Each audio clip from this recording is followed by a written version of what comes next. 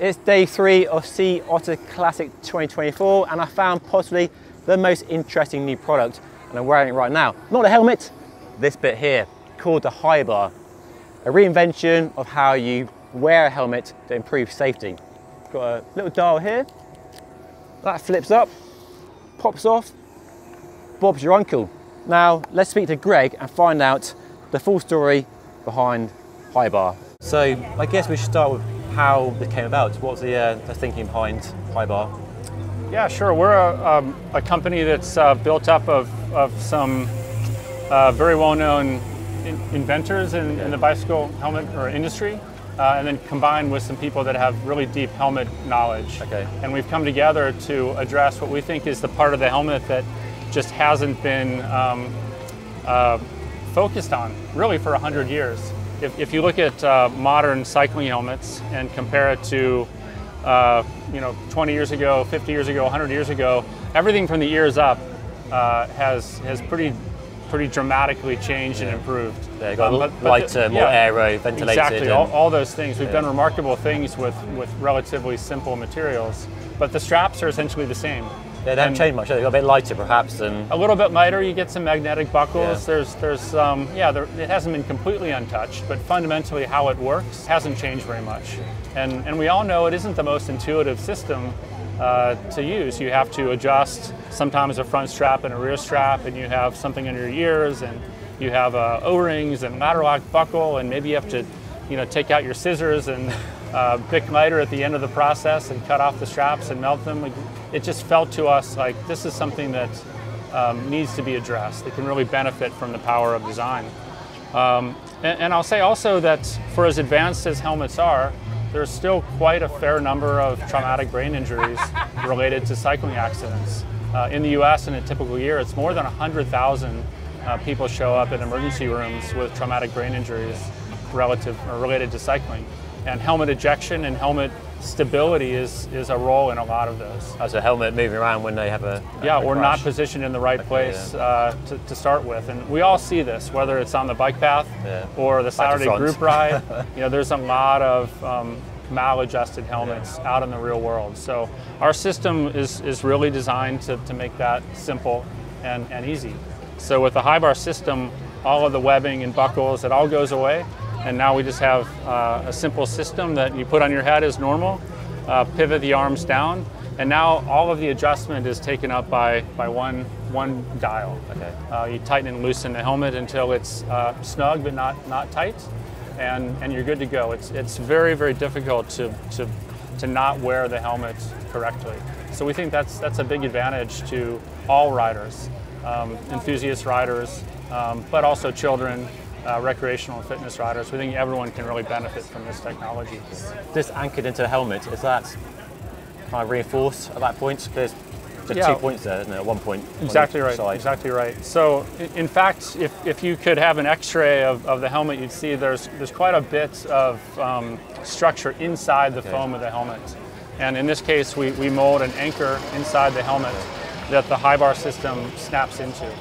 So it's a very secure, robust system, but also quite easy to assemble. Okay. And webbing straps are fairly lightweight these days.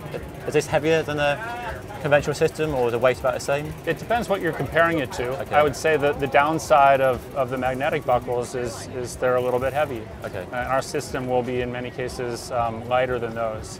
If it's compared to a very lightweight webbing system, it could be 10 to 15 grams heavier. Okay. But I think we're in the mix there in terms of weight. Okay. I should probably try it on, shouldn't I? So it's a size medium. So it looks quite different because that's at the front, isn't it? I mean, it looks a bit. Yeah. People are used to the dial being on the back. The good news is it's really impossible to wear the helmet backwards. So back to front, place it on. Yep. Pivot the arms down, and now tighten the dial. That way.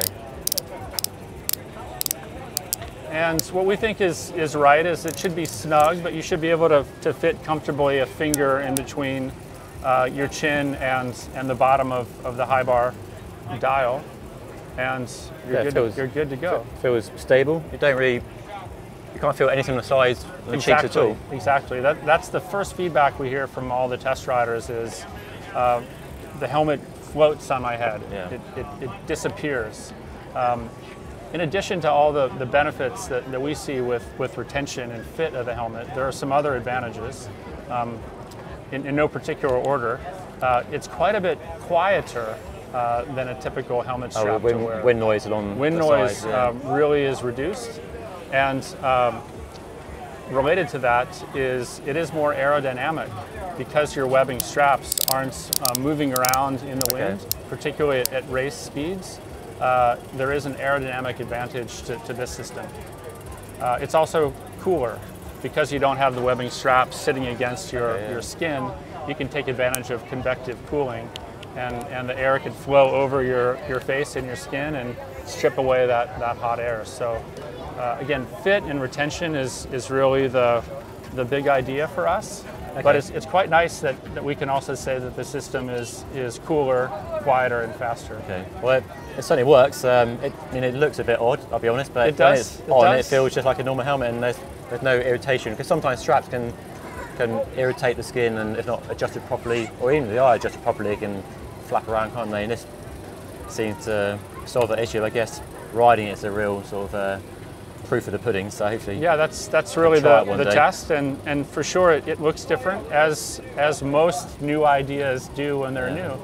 My belief and my experience is that if the system works well, traditions change, things change. Yeah. Suspension forks used to look very strange. True, very true, yeah. Most new products look a bit odd at first, and then we get used to them. That's right. I was part of launching the rear fit systems on helmets, and there was a time when people thought that looked strange, and they weren't sure they wanted hard plastic on the back of their head, and now you wouldn't buy a helmet without that technology. So we're quite excited to be working with helmet partners to integrate our technology into their helmets, and they'll each do it, I think, in some different ways. Okay. So this is what we call Highbar 1. It's the first version of the system with the first partner, but it's going to take on different forms, I think, for different kinds of riders. It'll look different on a children's helmet than it will on a trail helmet or a snowboard helmet or in this case, a high-performance road gravel helmet. Okay. So what's the plan in terms of availability? This is on a helmet that hasn't been released yet, so that's true. When can we see it in the market? When can we see it in the market? I can't say for sure. That's in this case up to the helmet partner. Okay. But if you look around the internet and watch what's happening in racing, particularly on the Mountain Bike World Cup, you'll see that this helmet's already being used in competition at the highest level. And you've chosen not to manufacture your own helmet, but to partner with helmet brands. That's right. That's right. Yeah, the idea there is to develop a tool basically that any brand can use to make their helmet better, and we think that's the best way to get the technology out in the marketplace and to benefit the most riders. Is to work with more than one partner, and in fact in more than one helmet category. Okay. Just a question on durability. This is a pivot or a bushing, or just I'm thinking of riding in the UK when it's raining, you're riding off road, getting mud in there. Is that still going to be smooth 1,000 kilometers in and covered in mud? We do a lot of durability testing. In fact, we've been developing the system for 4 years already. 4 years, wow, okay. So those are the kinds of things you can learn the hard way. Fortunately, our team is very experienced, and we're doing a lot of cycle testing of the materials and the mechanisms, and we're very confident that durability isn't going to be a problem. It's quite a simple system. Simple usually lasts, and that's our goal here. Cool. Well, thank you for sharing insight into the Highbar. So there we go, the Highbar coming to a helmet near you soon, probably. So let us know what you think. Leave a comment down below. But yeah, thanks for your time. My pleasure. And, thanks for watching.